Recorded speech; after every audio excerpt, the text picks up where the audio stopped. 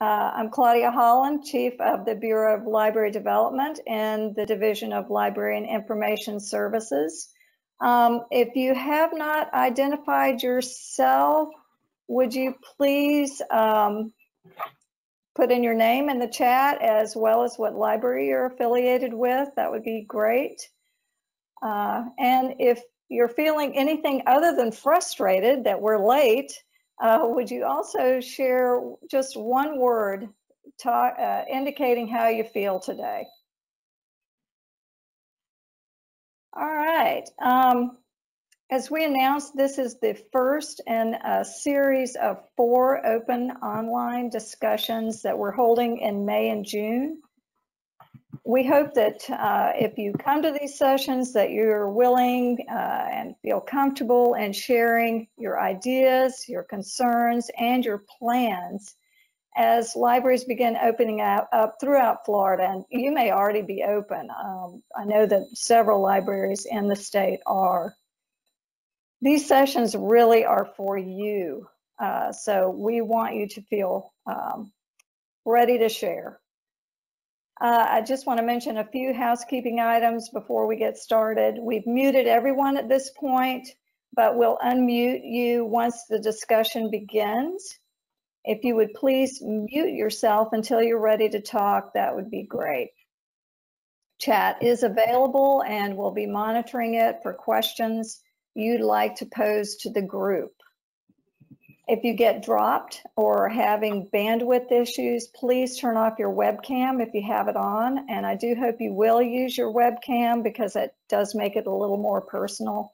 Even if you want to speak, just turn on your webcam then, or if you don't feel like sharing your image, I get it. Just go ahead and start talking. This session will be recorded and the link will be made available on our continuing education webpage for you and for others who are unable to join us today. So let's get started. I want to just kick a question out there to get the juices flowing. So knowing what you know today, what would you have done differently before March to prepare you for your library closing?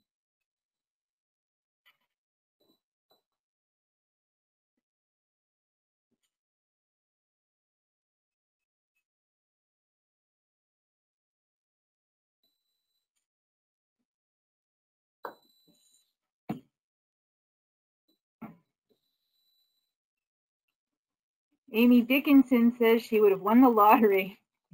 I'm with you there. I love that.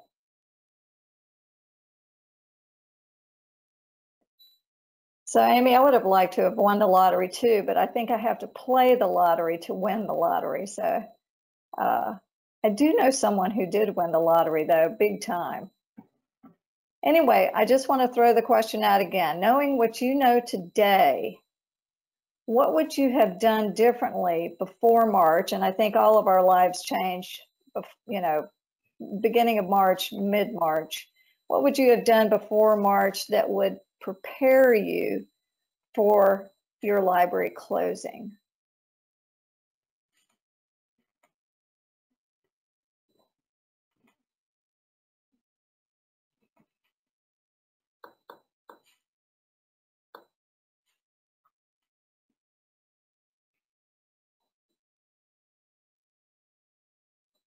Hi, this is Amy Dickinson. Can you hear me?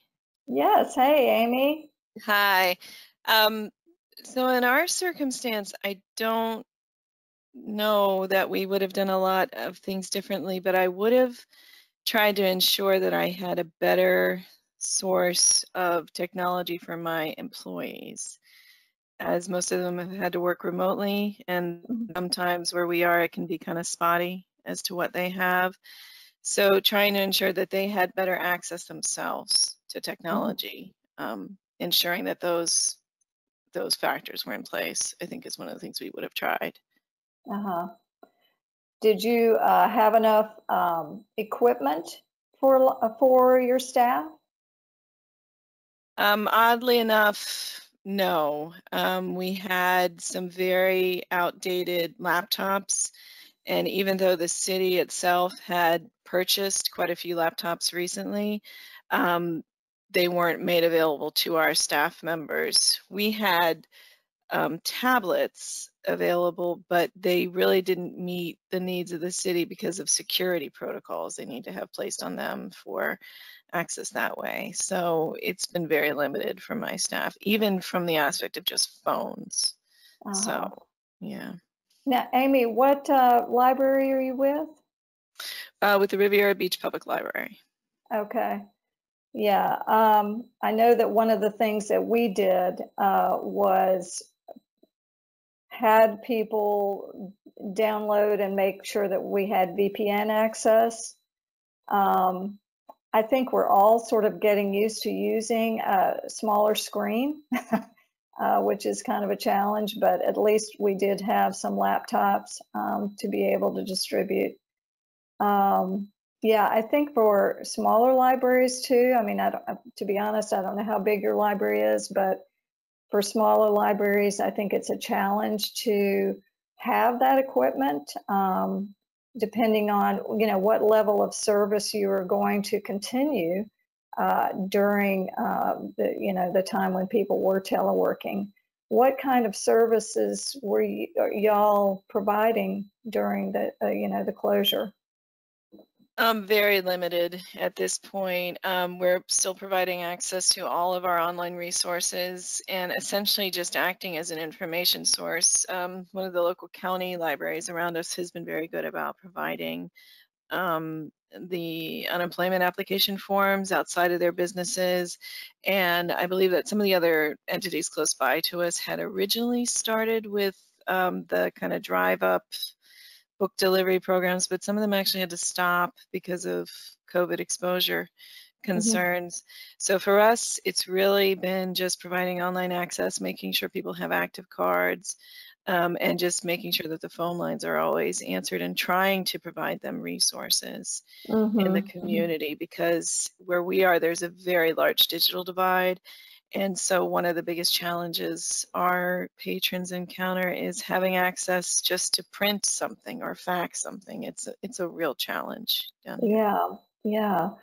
So how, did you just discover new ways of doing business in terms of, in other words, what did you, what did you do first? What did you do? How did you reach out to your public initially? For us, we've done the social media aspects, the Twitter, the Facebook, those kind of things, but really our community is one of those that in previous surveys we found they really are a flyer community. So we have a lot of events like food distribution events and COVID testing sites.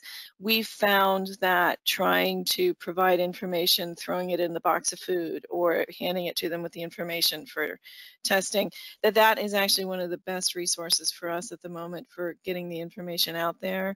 We did try mass email blasts and really had very limited responses for those items too.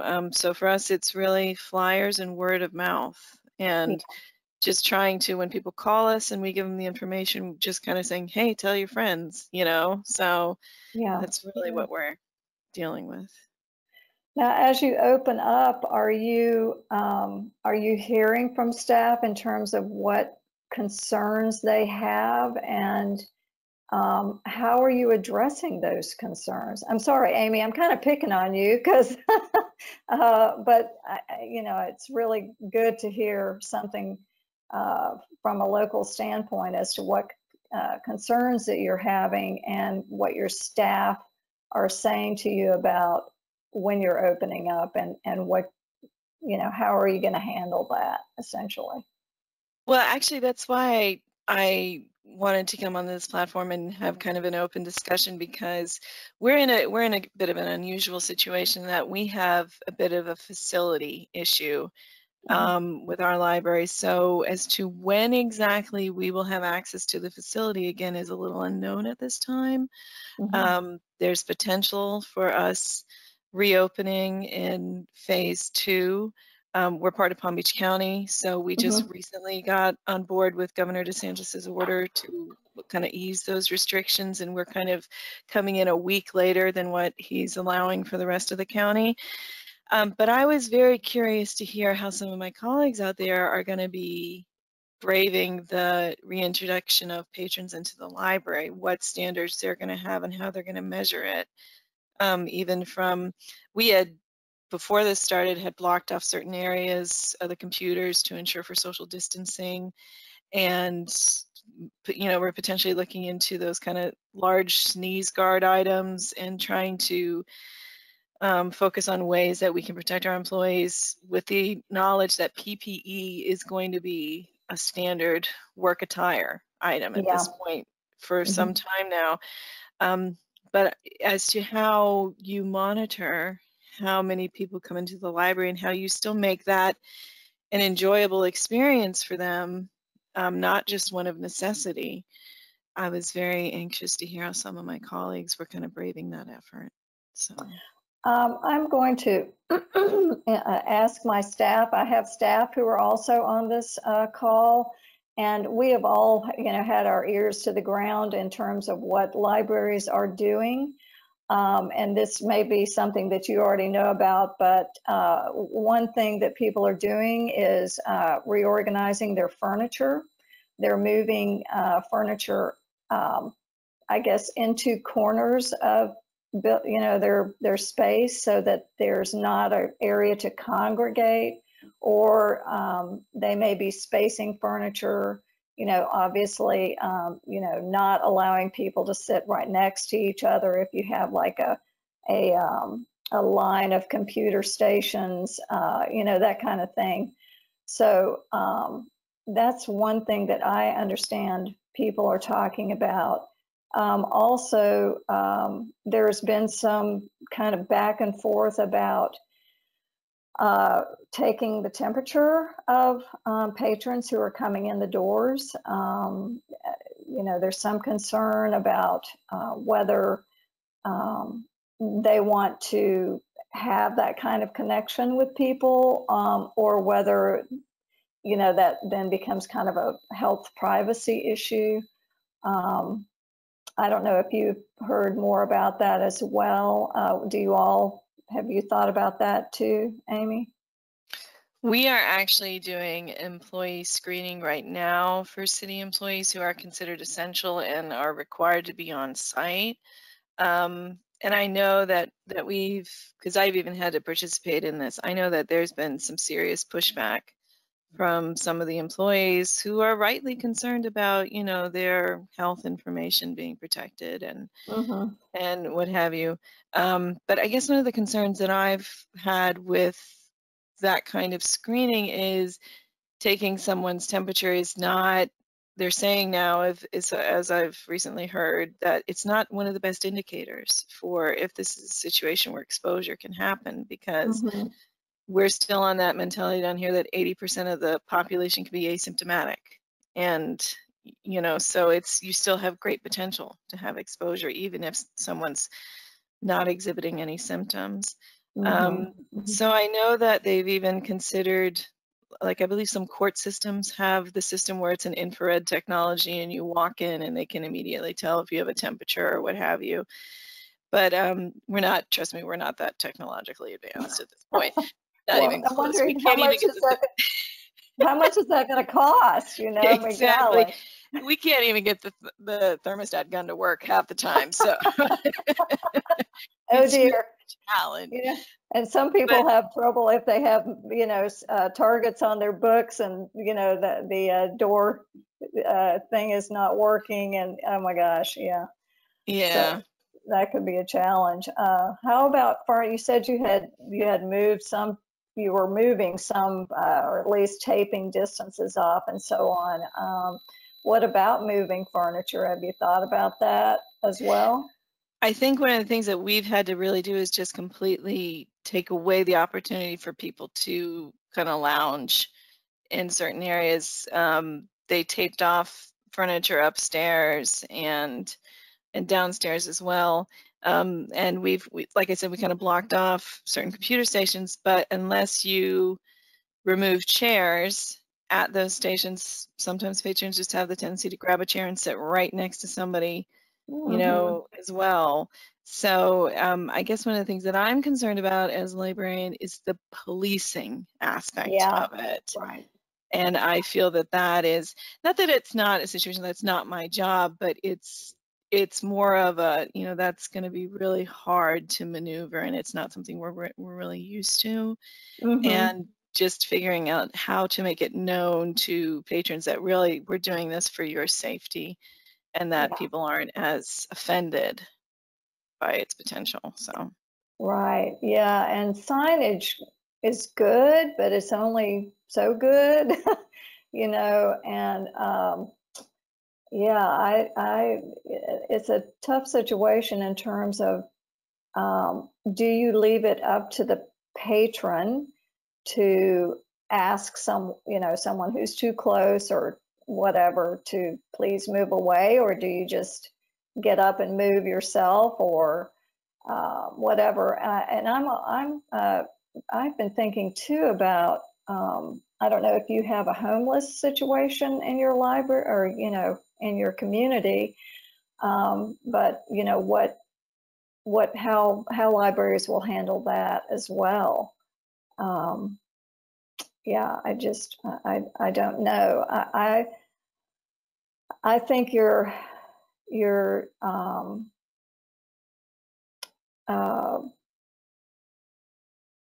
staff, if they're not used to policing, that's going to be a tough one. How do you think you should handle that with them in terms of, you know, just having that conversation and getting pushback from them? What are you thinking about? Well, I mean, I'm always a big proponent of any kind of training, and I really don't think that it's appropriate to push employees into a completely new job requirement for them without them having potential training, because then we also run into an issue of, you know, you need to make sure to do this so it doesn't look like there's bias, so that you don't look like, you know, you're just being mean or what have you. We do have a rather extensive homeless circumstance, especially since one of the homeless shelters that is around us, they shut down a few months ago. So we had a very large influx into the library and into the general area for us. But I think policing, that's one of those things I'd love to see a webinar on. And I don't know if it's something where we kind of pull from the resource of the Ryan Dowds of the world with the training that way, and learning how to approach people and being non-threatening, and you know, I think signage, I would love to say signage helps, but the problem with libraries is that we have a sign for everything. So it can be a little inundating for people to sit there and try to read that, you know, every corner there's something, and you just kind of numb yourself out to it. Right. Yeah, and even something on the front door. I mean, you want to provide a welcoming environment, but then if you you know, you have this sign on your front door, sort of laying the groundwork, if you will, that's difficult to provide sort of that welcoming environment. I don't know how that you're going to avoid that. Other than perhaps also having something in the local newspaper, you know, sort of encouraging best practices. You know, I think that's what libraries are going to tend to do, is create best practices on how we deal with something like this, not only now, but in the future. It's something that we're whether we like it or not, we're being forced to learn and learn how to handle now and in the future.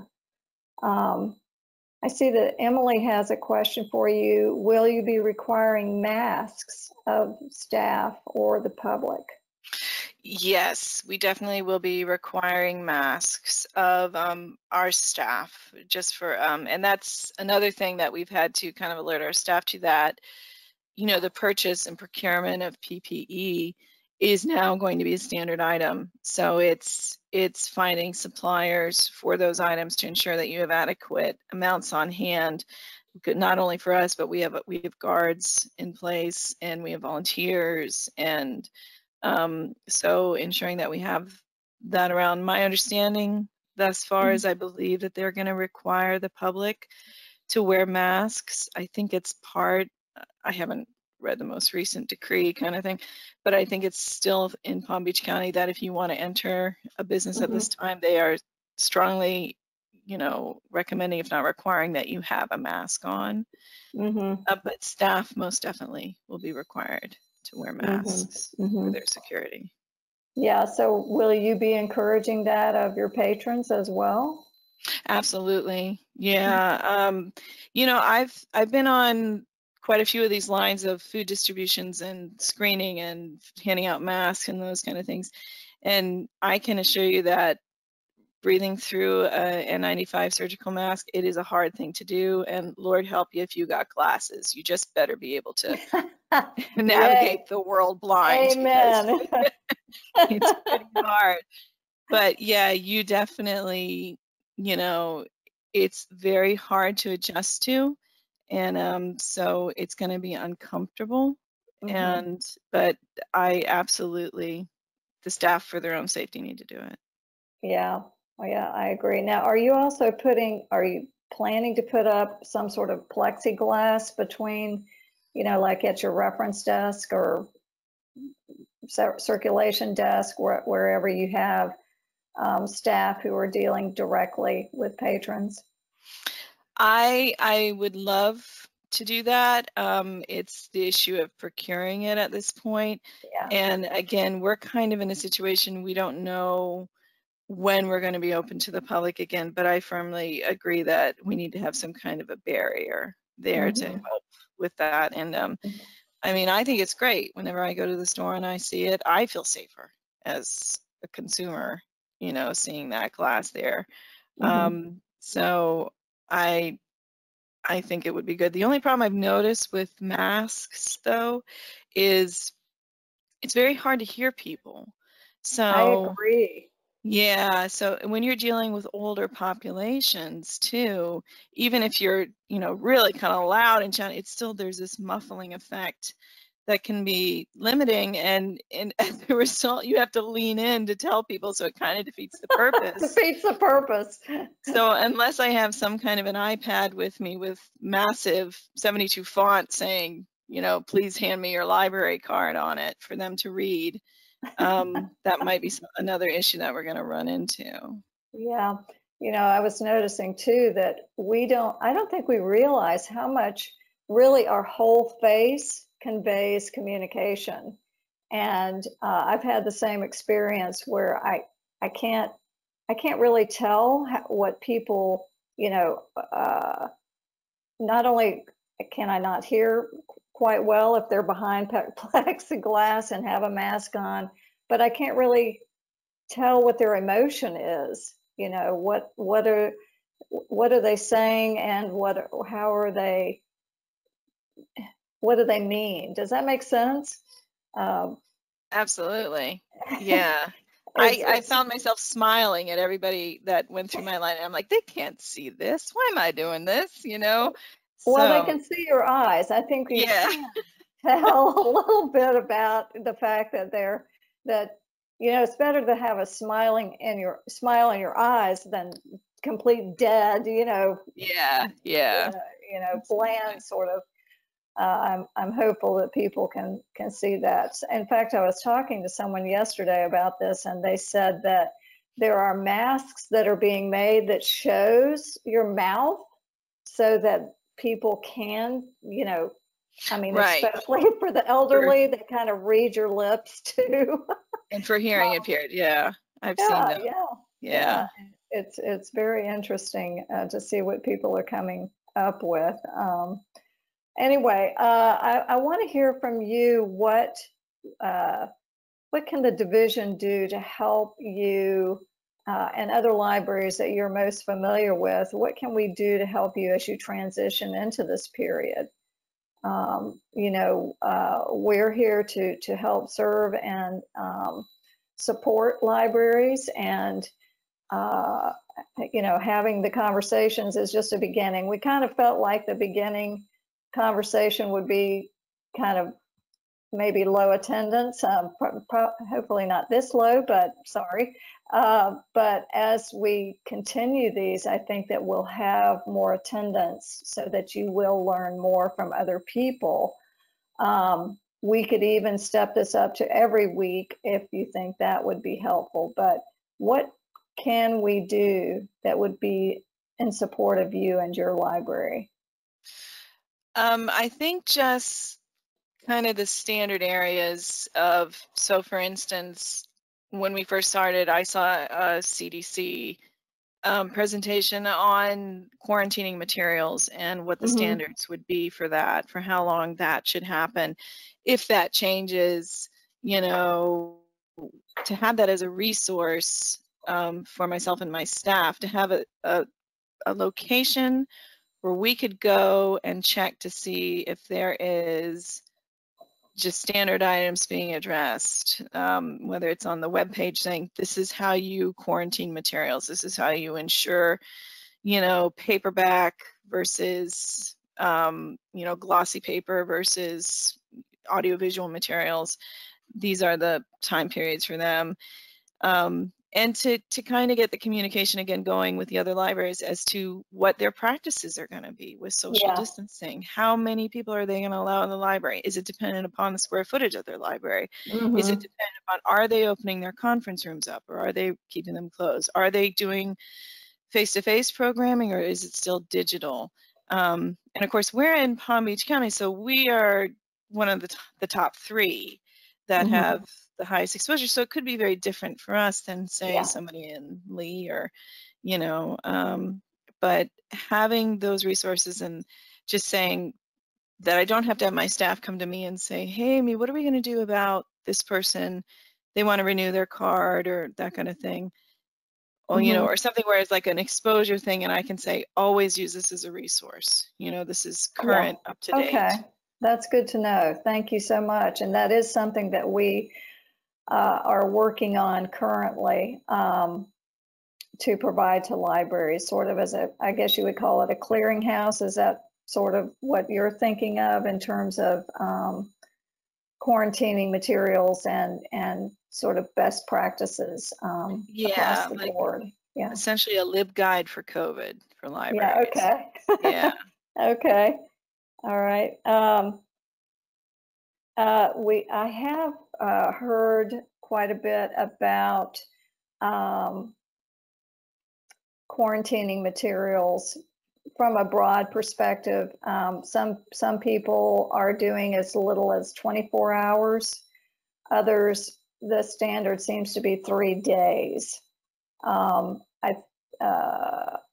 So I think anywhere between the 24 hours and the 3 days. Now, again, like you said, it depends on the material of that particular print. Let's talk print item, you know, with paperbacks having more, you know, I don't know what you would call it, rough or what's the word? Moisture, you know, absorbent. It absorbs, it's more absorbent material, I guess, than a glossy book, like you were saying. Is this the same sort of thing you've been hearing as well? 24 hours versus 3 days? Yeah, I did hear that it differed on the actual materials that were being used. And initially, if I'm remembering correctly, they were saying that the more soft surface materials they weren't as concerned about, because it's harder for the virus to leave a soft surface. And again, I'm pulling that from my memory, so I can't give you the exact, you know, reference on that, but That's okay. But other things too, like are you allowing people to go into the snacks? Are you allowing them to go and touch books? Are you allowing the children to go in there and grab a book and, you know, get it out of their mouth before they get that lovely corner they love to chew on, that kind of thing. So Yeah. are you restricting access that way? Mm-hmm. And if not, how are you ensuring that those items are cleaned? Because, you know, we can't necessarily have a fogger going there every day just for the expense. It's amazing the expense of cleaning with COVID that we're finding. It's comparable to our human capital cost in some instances. So I'm not sure if you're aware, but that the division will be administering CARES Act funds, and one of the areas that would certainly be considered, I think, as part of this of the application process is cleaning. So please keep your eye peeled on that information. I think that libraries should be considering how they can tap into this source of funding for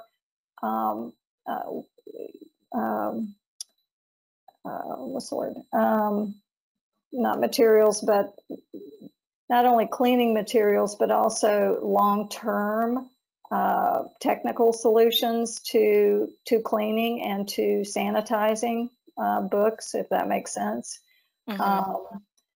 And so these are the kinds of projects and that would be considered an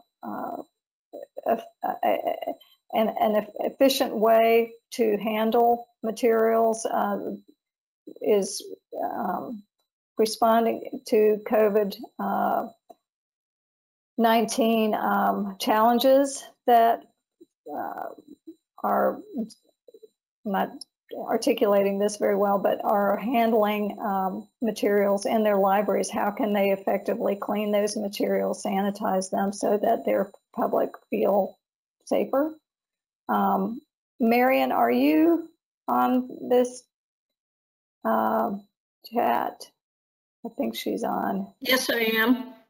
Would you mind talking a little bit about that, the CARES Act funding, and how Amy might be able to tap into that? Well, sure. We are in the process right now of developing the application for it. If it's funded, you would have through September 30, 2021 to expend the funds. And there's basically, we're still developing pretty much everything with it. But we've been I put you on the spot. Sorry, Marion. Yeah, we've been awarded over $1.9 million in funding, and we will be doing a call for grants. But basically, the CARES is how do you support activities and either reopening, getting open, staying open, and implementing services that may not have been traditionally provided, or how to provide them remotely, what have you. It's going to be pretty wide open, I think. We're trying to make it as flexible as we can. So the different things we've been talking about, Amy, would probably be potential funding things, yes. Thank you, Marion. Does that sound of interest to you, Amy?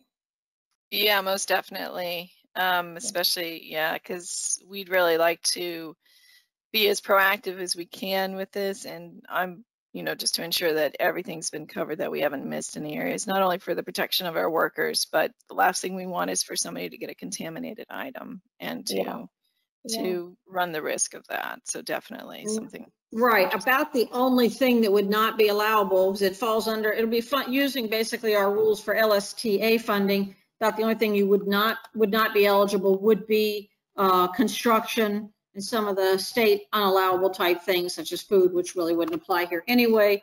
But different things like that should be eligible, I would think. So Marion, would items like PPE be eligible for this? Okay. I would assume so, yes. Okay.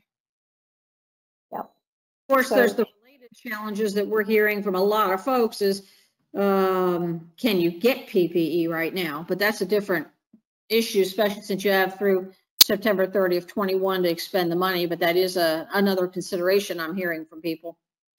Yeah, and actually, this brings up another question I have is, for instance, and asking us about if we're going to be requiring members of the public to have masks.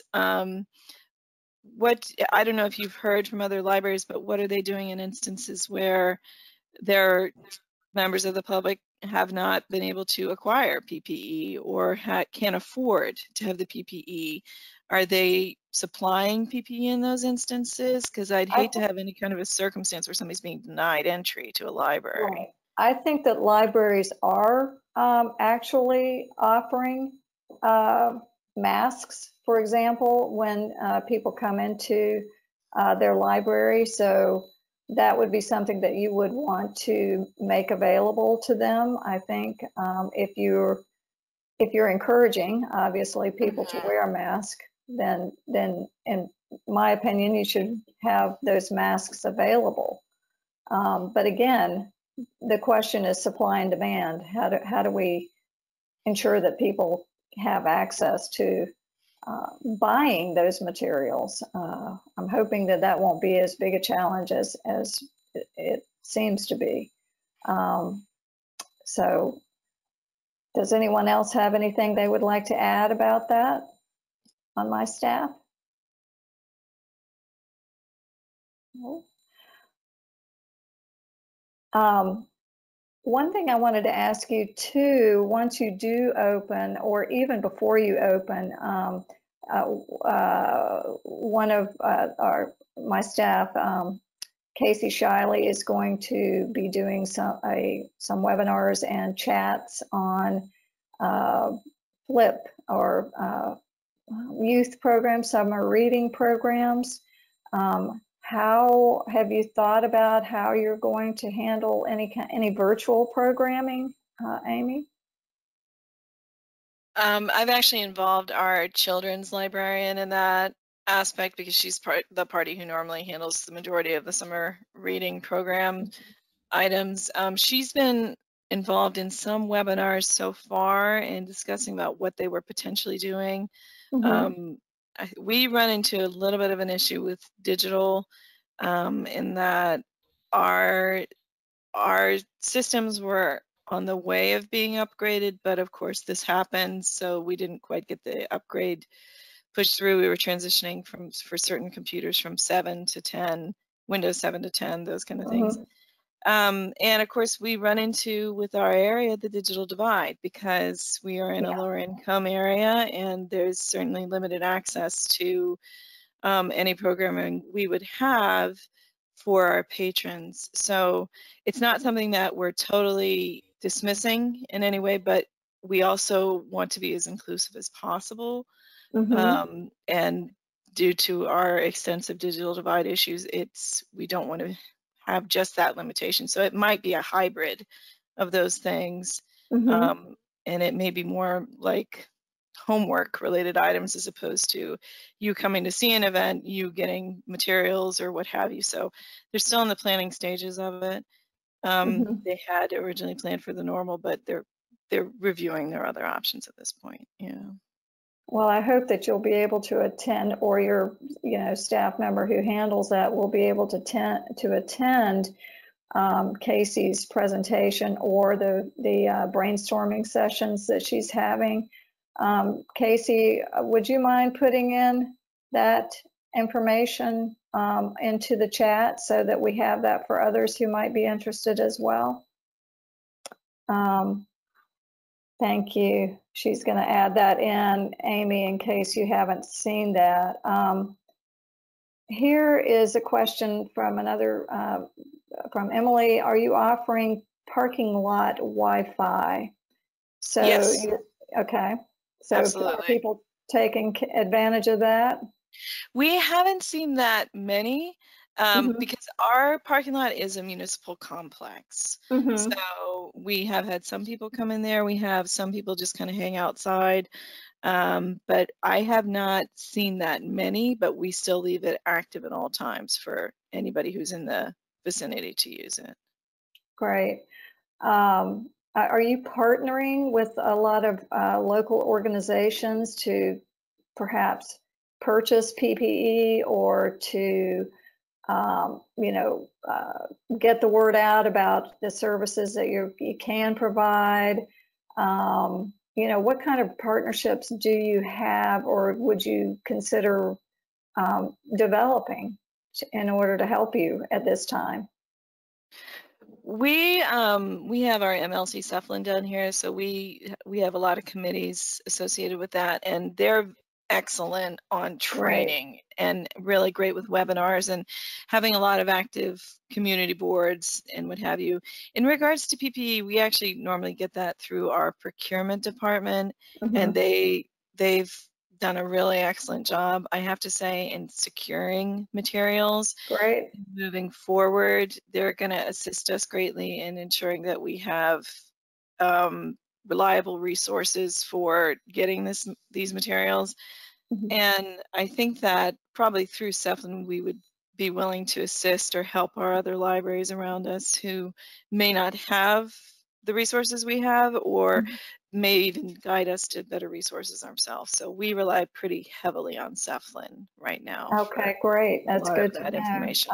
Yeah. Yeah, as you know, we support the MLCs throughout the state, and it's really good to hear that they're, and you know, we see how integral they are in helping libraries, not only when times are good, but when times are really challenging. And I agree that the training has been awesome, provided by all of the MLCs. In particular, there have been some really good ones by Plan and by Cephalin, and I think everyone is stepping up to the plate, which is great to hear. And just on a total side note of this, also Swiftlin, we of course get to access them. They've had great resources on mental health during this pandemic, and that's been a real relief to see, to have that as access for our employees and learning, you know, for them to see how to do that. I had an employee the other day who told me how they took one of those webinars and how they found it to be really helpful in just coping with being alone right now in the pandemic. So that's wonderful. Yeah, that's been a wonderful resource for us too. Oh, great. Is there anything else? Would anyone like to add anything else to share with Amy?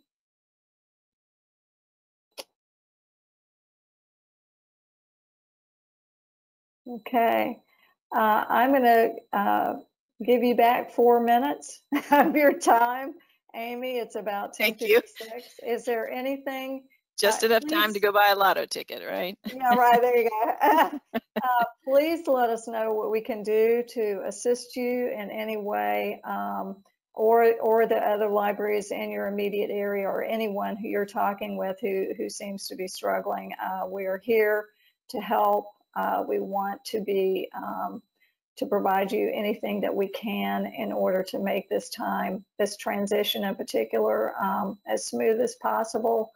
And, you know, just don't hesitate to reach out to us, okay? Thank you. Yeah, you all are always been really helpful and great, so we appreciate you. Thank you. And if you would get the word out on your end, if you think this was worthwhile to you and you would, like to see others participate, please share the information. We'll be putting it out, you know, every week to remind people that the week after, you know, we'll be meeting. So our next meeting is May the 26th at 10 o'clock, which is the day after Memorial Day. So we hope to see you back then. Sounds great. Thank you, Amy. Yep. Take care. You too. Bye-bye. Bye.